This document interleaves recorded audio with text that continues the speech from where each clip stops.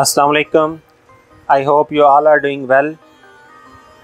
If you are new to my channel, then please subscribe the channel and hit the bell icon so you can get notifications of all my videos related to jobs, scholarships, fellowships, internships and technical tips and tricks, and also about free courses.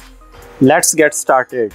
In this video, I will tell you another free hosting service on which you can host static websites for your portfolio, same like Netlify and Vercel. The name of this another free hosting service is Surge. Surge has been built from the ground up for native web applications and is committed to being the best way for front-end developers to put HTML5 applications into production.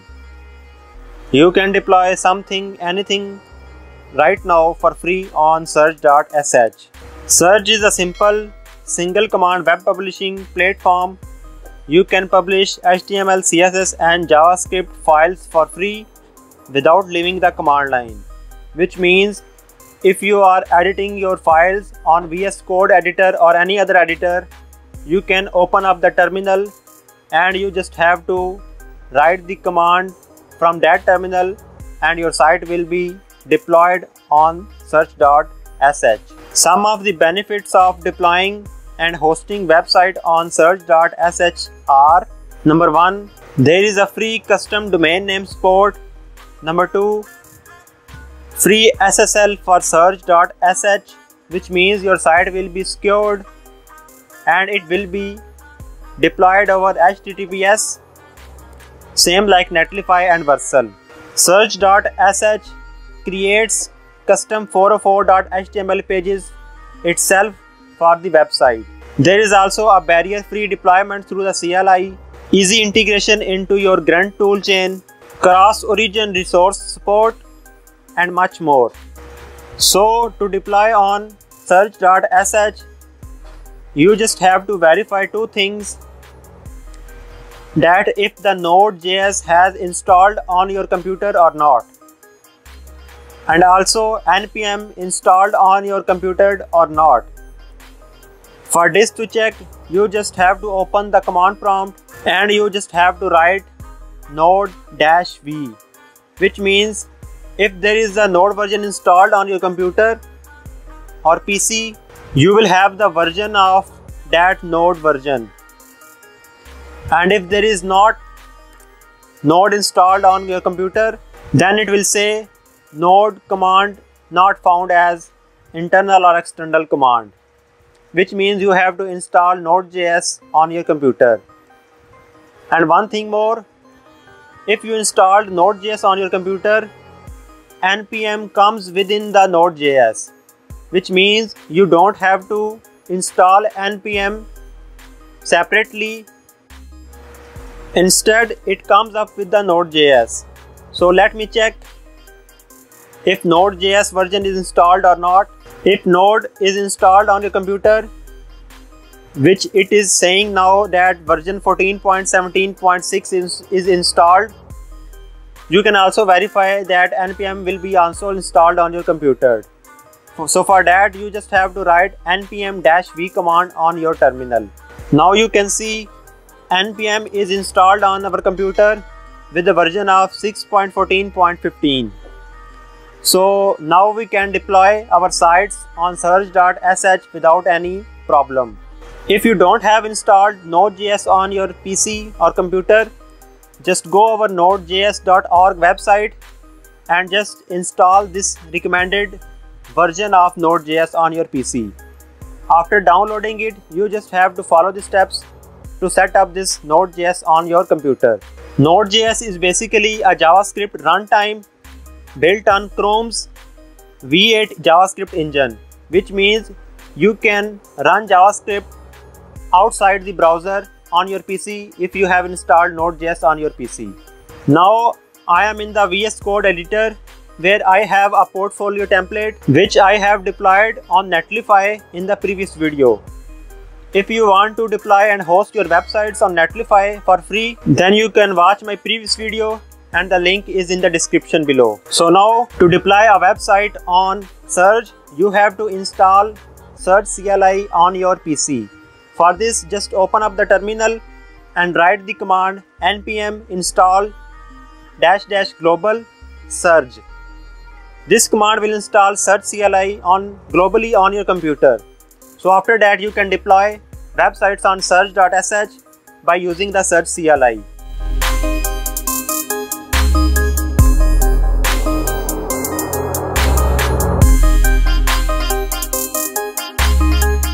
So after installing it, come back to your root folder of your portfolio template which you want to deploy on the surge.sh. So now in the VS Code editor, just open up the terminal and then just write surge and then press enter.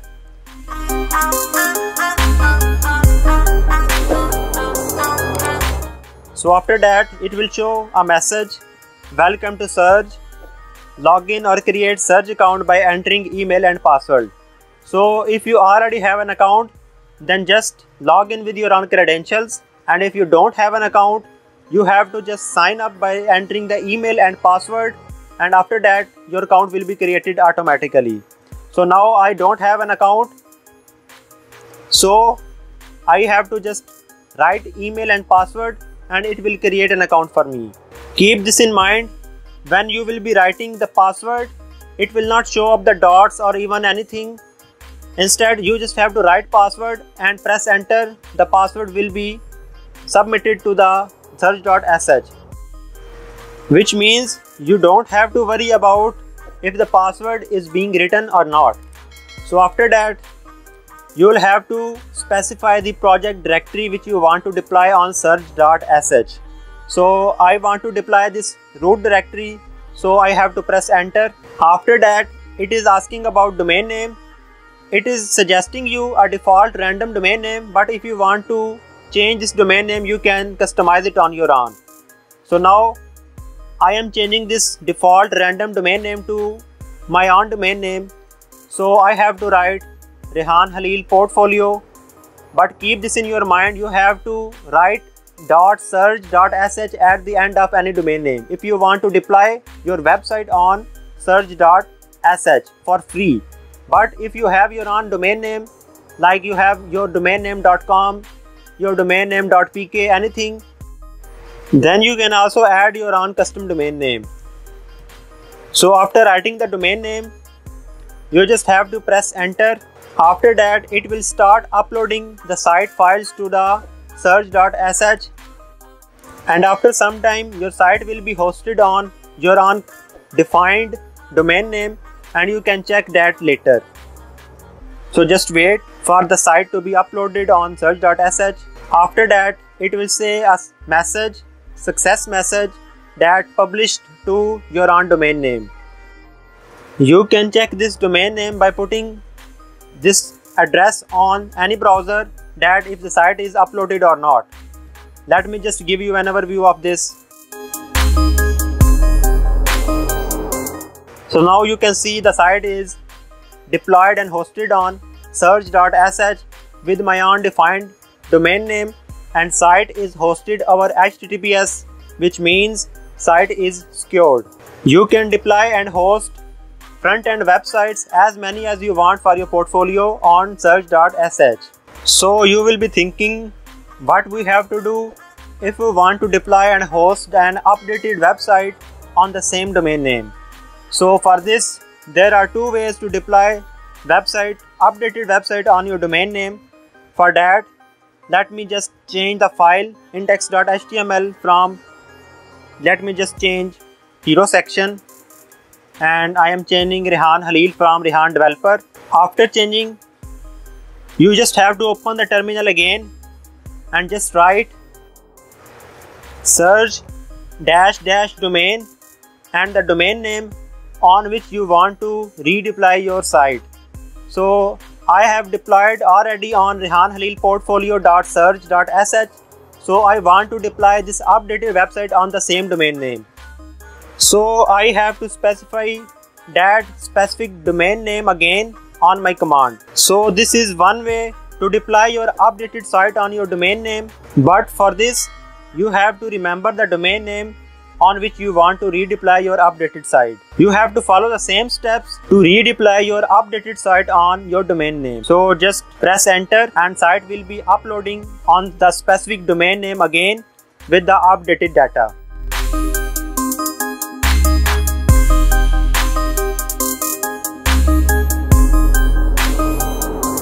After some time, you will see a success message which is published to rehanhalilportfolio.surge.sh. So just go back to your website and you just have to refresh your page. As I have refreshed my page and the name Rehan Halil is changed from Rehan Developer, which means our updated site is deployed and hosted again on surge.sh. But point to be noted, you have to remember the domain name of your site to redeploy your updated site by using surge-domain and your domain name, this command. I am telling you another method, another way to redeploy your updated site on surge.sh if you don't want to type or write domain name again and again to push your updated site on surge.sh.